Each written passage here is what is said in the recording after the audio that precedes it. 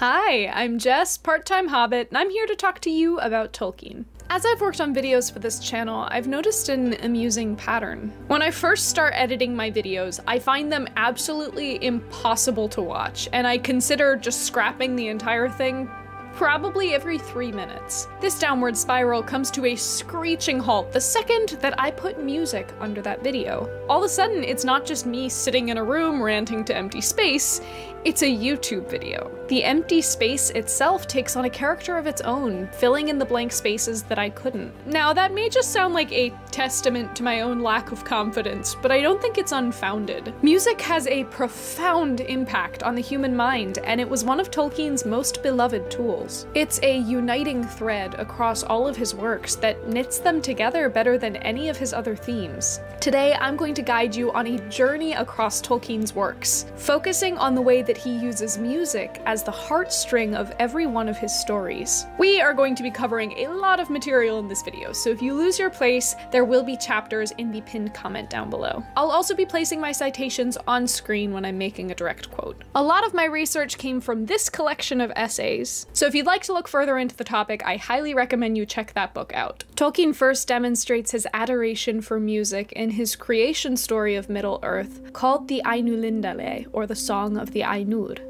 There was Eru, the one, who in Arda is called Ilúvatar, and he made first the Ainur, the holy ones that were the offspring of his thought, and they were with him before aught else was made.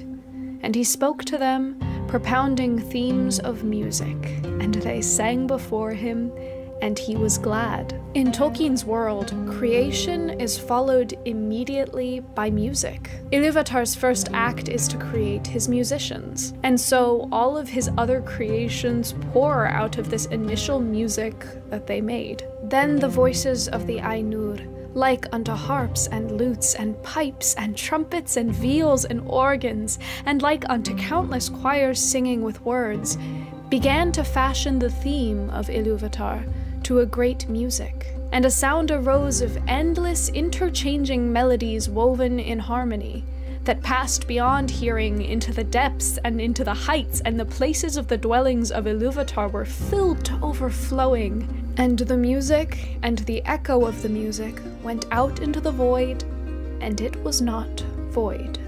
When we look into the type of music that the Ainur made, we gain much more insight into the story that Tolkien was trying to tell. The Song of the Ainur is something called collective polyphonic improvisation, which sounds like a scary term, but let's break it down. First off, their music is collective. The Ainur are a group of beings who, prior to the song, have no knowledge of each other. Coming together as a group to sing this song is an incredibly important moment then, considering this initial separateness. The second word we're looking at is polyphonic, which means that their music had multiple tones that were playing at once. The Song of the Ainur isn't simply Ilúvatar's theme being shouted by thousands of voices in tandem. From the beginning, it is multiple voices interchanging melodies and harmonies, all based around the first theme that Ilúvatar propounded. The last part of that term is improvisation. Just like in jazz, the Ainur didn't have sheet music that they were working off of. Their music was spontaneous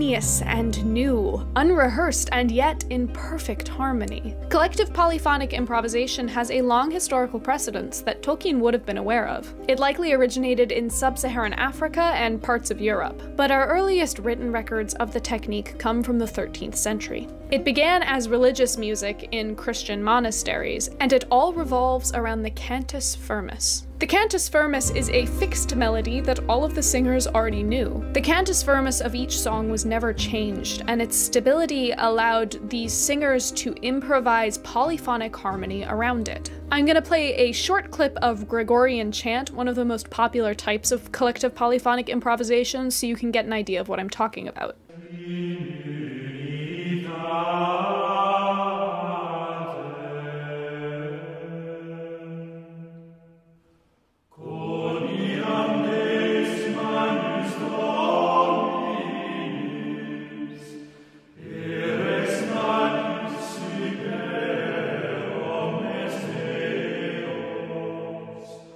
As you can hear, there is one main melody. All of the harmonies have a relationship with the main melody, but there are also relationships between the harmonies themselves that dance around. Less set and determined, but no less beautiful. Within the Song of the Ainur, we can view Ilúvatar's original theme as the Cantus Firmus. It was the original, stable melody that all of the singers knew. Through harmony with this Cantus Firmus, the Ainur got to know parts of Ilúvatar's mind. But through this collective polyphonic improvisation, they formed relationships with each other as well, bound together by the common thread of Ilúvatar's Cantus Firmus. These relationships were the lifeblood that allowed the music to flow, and the more an Ainu hears of another's music, the more their reciprocal knowledge increases. But these newly formed relationships are thrown into jeopardy when Melkor abandons the Cantus Firmus entirely. Melkor is the Ainu with the most power and knowledge, and he seeks to increase the power and glory of his part.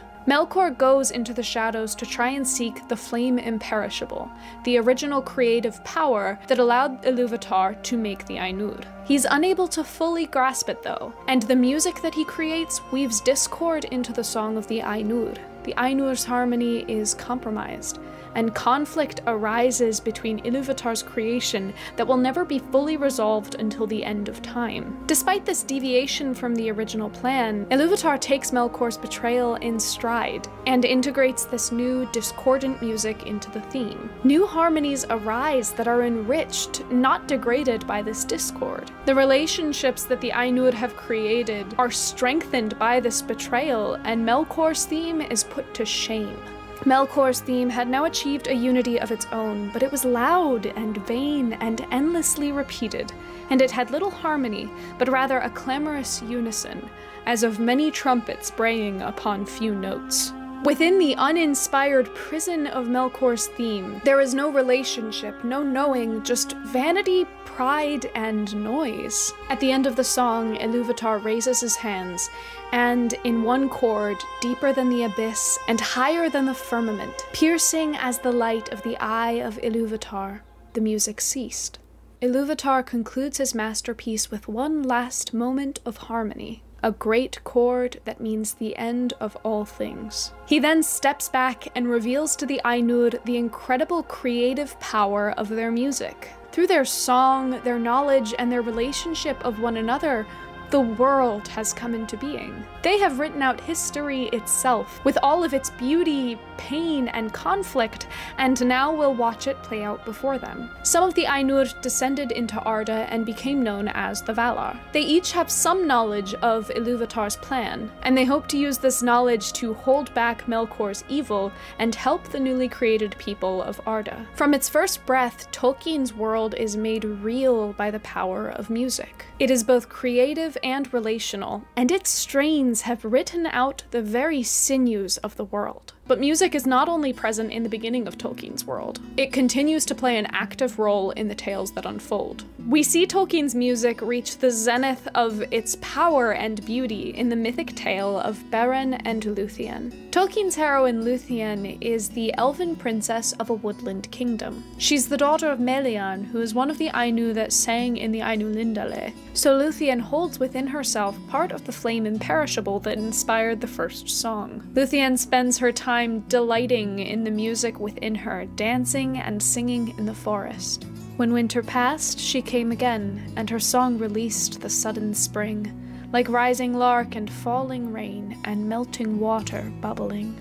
Her music has the power to bring about spring, echoing the creative power that we saw in the Ainulindale, and showing that she has been touched by some of this divine inspiration. Beren, a troubled human warrior, stumbles across her dancing and is instantly enthralled. He seeks her out, and they fall madly in love. Beren is drawn to the power of her spirit and her otherworldly beauty, and Luthien is drawn in by his earthiness and his inherent human qualities. Their dedication is put to the test when Luthien's father learns of their relationship, and sends Beren on an impossible quest to prove his love, hoping that the quest will lead to his demise. He is to take a gem from the crown of Melkor himself, who has fought with the Valar and has now been named Morgoth, or the Black Foe. Beren begins the quest without hesitation, but Luthien is kept behind by her father, who imprisons her in a high tower. She is desperate to follow after Beren and save him, so she sings a spell that causes her black hair to grow incredibly long. She weaves her hair into a magical cloak that allows her to pass invisibly out of bondage to save Beren. Tolkien deliberately intertwines magic and music in Luthien's character. It's not that her songs cast spells or that her music sounds like magic. They are simply one in the same, the creative power of the Song of the Ainur made manifest. Her music possesses a physical authority and command that is unparalleled. Luthien finds that Beren has been imprisoned by Sauron, a servant of Morgoth, and she speaks a spell so powerful that Sauron flees in direct disobedience to Morgoth's orders. With Sauron gone, she throws open her arms and sings. The hill trembled, the citadel crumbled, and its towers fell. The rocks yawned and the bridge broke, and Sirion spumed in sudden smoke. Luthien's song, made strong by the bond that she shares with Beren, is strong enough to shatter stone, and Sauron's citadel is razed to the ground, freeing all those who were trapped inside. She and Beren are reunited, and they continue their quest together. Luthien disguises them, allowing them to sneak past Morgoth's armies and into his hall, but Morgoth recognizes them even through the veil of magic. Luthien steps out before him and offers to sing for him. Although Morgoth knows that there may be power in her music, he pridefully disregards this and tells her to sing. Down crumpled Orc and Balrog proud, all eyes were quenched, all heads were bowed. The fires of heart and maw were stilled, and ever like a bird she thrilled, above a lightless world forlorn, in ecstasy enchanted born. Luthien puts Morgoth's mighty armies to sleep in an instant, but Morgoth stubbornly remains, his eyes burning with foul fire. However, Luthien is infused with the power of the flame imperishable, that thing that Morgoth could never fully control, and eventually she overpowers even him. Then flaring suddenly, his eyes fell, down, down upon the floors of hell. The dark and mighty head was bowed like mountain top beneath a cloud. The shoulders foundered, the vast form crashed, as in an overwhelming storm. Huge cliffs in ruins slide and fall, and prone lay Morgoth in his hall. Morgoth, who spat on the feet of the creator himself, is flattened to the floor of his own hall by Luthien. Luthien, who weaves together the strength of the Song of the Ainur and the worldliness of her blood. She is made impossibly strong by love, and none of Morgoth's bellowing or pride could ever overcome that. Luthien's will remains strong, even when Beren is later brought before her, dead. Though she is immortal, she spirals into grief, and her soul goes to the halls of Mandos, the Valar who is the Lord of the Dead. Her beauty was more than beauty, and her sorrow deeper than their sorrows, and she knelt before Mandos and sang to him. Luthien sings a song of mourning so profoundly sorrowful that it is still sung in the halls and holy places of Middle-earth. Mandos is moved by her song and allows her a choice. She can pass on to Valinor, which is more or less heaven for elves, but go there alone. Alternatively, she and Beren could both return to life as mortals, live one lifetime together, and die, never to return. Luthien, of course, chooses to be with Beren, and forsakes her immortality. She dies, but is never forgotten, her legacy passed down in blood and song. Tolkien is showing us that music isn't just creative and relational, it is made stronger by one's humanity. Luthien bears the strength of the flame imperishable, but the power of her love makes her unstoppable, humbling those who were not humbled in the original song and defying the very gates of death. While Luthien's tale is by far the most profound and specific example example of Tolkien's music, it's far from the end of the story. Tolkien's firstborn, the elves, call themselves the Quendi when they first awake. Quendi means speaker, and they use this term to set themselves apart from the rest of creation, which didn't have the ability to speak or sing. Immediately, they perceive their music as something special. According to the Judeo-Christian tradition, humankind was created in the image and likeness of God. When Tolkien depicts elves as having the same affinity for music as their creator, he indicates that they were also created in the image and likeness of their god, which meant that they were able to communicate as the Ainur did, with voices and music. The elves' music doesn't have the same power as the Ainur's, but it contains echoes of it, able to create specific images in a person's mind. Their music is a heightened form of communication, linked inherently with language itself. They use music as a way to pass down myth and history through the decades. Though he may not have been the poster child of elven values, Feanor, the primary antagonist of the Silmarillion, gives us an interesting insight on the elves' perspective on music. After he commits the first kinslaying, killing the Teleri elves at Alaquonde, he is given a curse called the Doom of the Noldor. As the name suggests, one of the Valar prophecies that Feanor's actions will bring about tears unnumbered, and that Feanor and all of his descendants will never escape the shade of death. In response to this rather threatening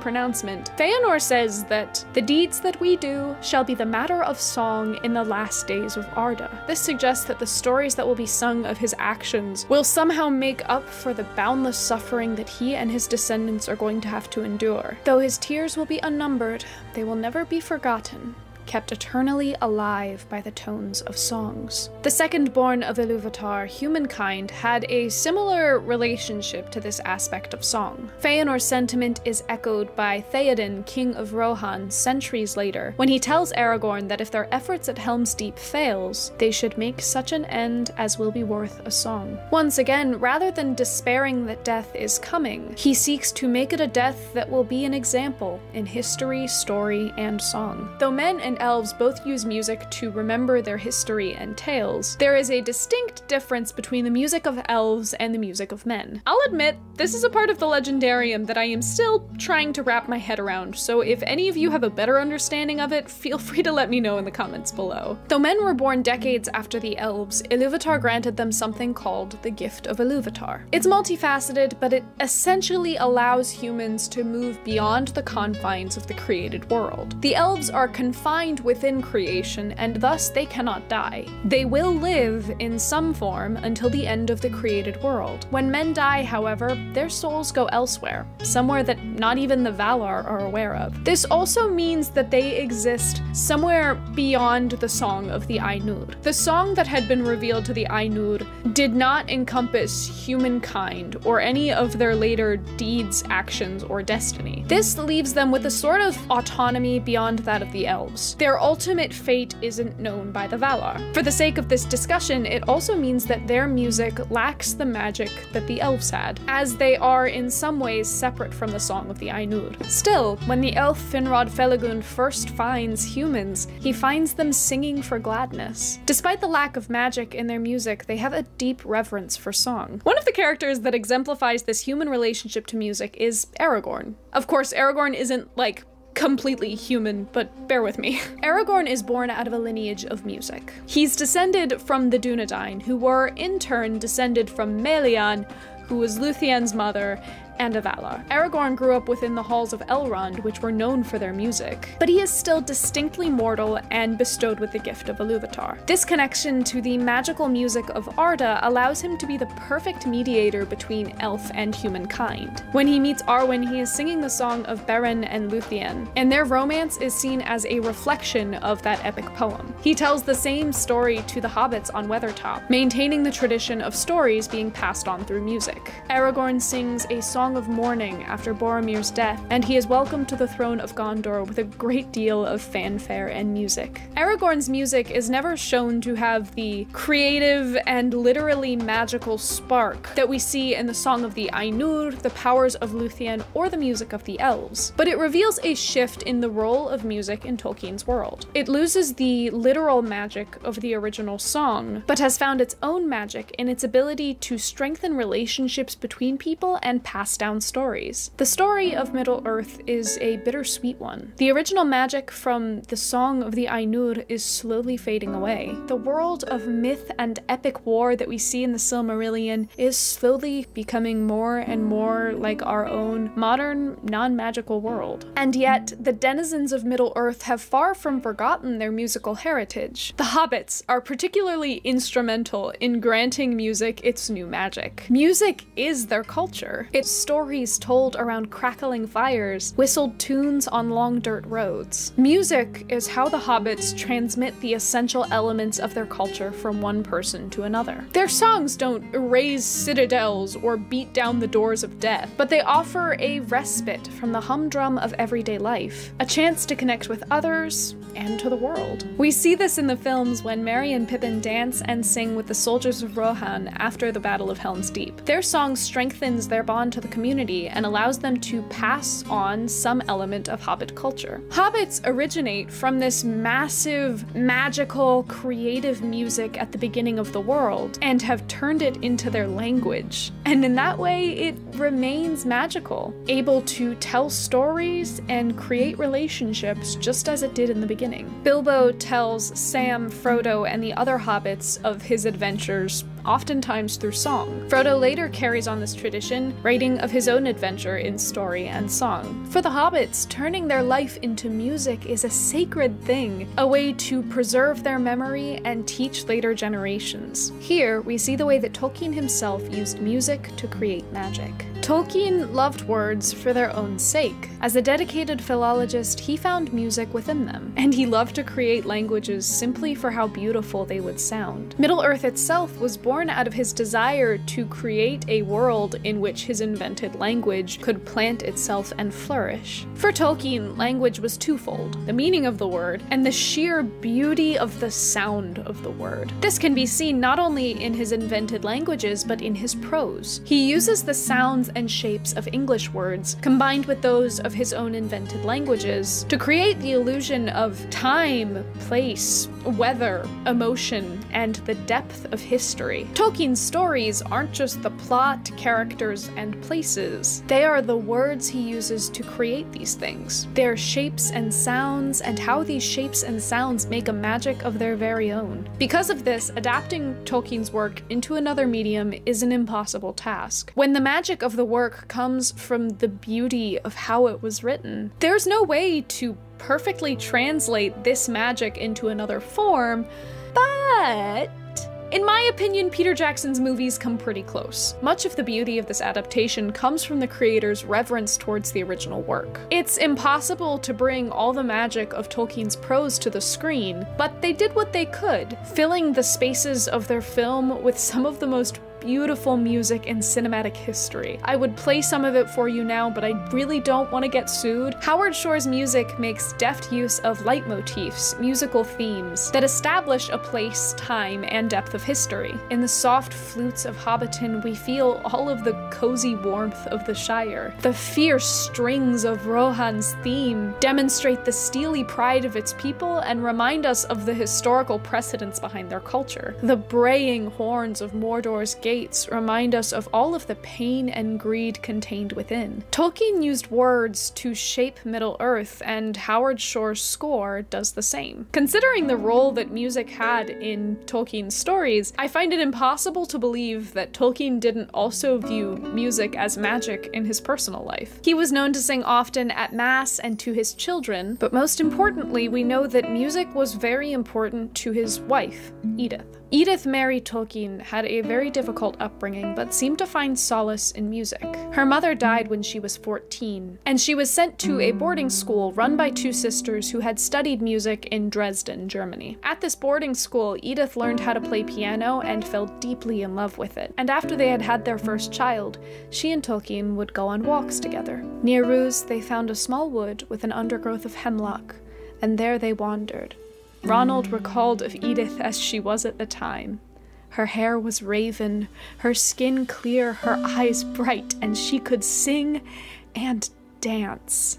Edith was Tolkien's Luthien, a divinely inspired musician who could turn open the gates of hell with the power of her song. Middle-earth is Tolkien's love letter to music and the power that it has in the world. It may not ruin stone citadels or bring whole universes into being, but it does have the ability to create new worlds in our minds, to pass on stories, and to bring us closer to those around us. Tolkien seems to have found this in his wife, and felt that he was the mortal man, graced with the joy of watching her dance among the hemlocks. When Tolkien and his wife died, the names Beren and Luthien were placed on their gravestones, the final chord to their song, the song that brought all of Middle-earth into being. I have spent a lot of my life wishing that the real world was more like Middle-earth, and maybe I always will. But there's solace in Tolkien's message because the magic that he finds in music is real. Music can be a window into another world, a look through history, and a way to find closer relationships with the people around us. It's a subtle and secret magic, ever present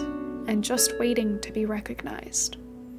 I had so much fun working on this video. Longer projects like this are very, very time consuming, so I hope you guys like them. Let me know what you thought in the comments and if you learned anything new. I do recognize that I skipped over Tom Bombadil in this episode. I originally had 3 pages written for him, but he needs a whole video of his own, so expect that to be coming down the pipeline. Make sure you subscribe and hit that notification bell so you don't miss that video or any of my other videos when they come out. Like this video if you had fun, and if you feel like donating a few dollars to the channel, the link to my Ko-fi virtual tip jar is in the description below. Thanks for hanging out with me this week, and I hope that you all have a very happy Hobbity day.